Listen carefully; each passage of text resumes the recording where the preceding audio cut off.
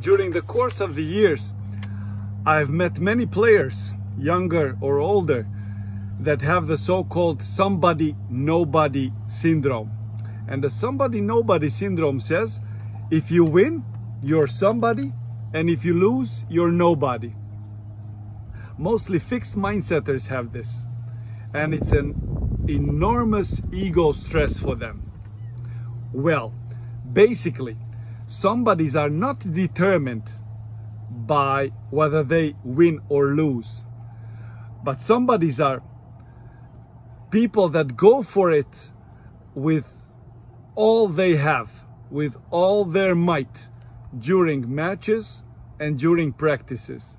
And somebodies are people that motivate people around them, team members, to do the same.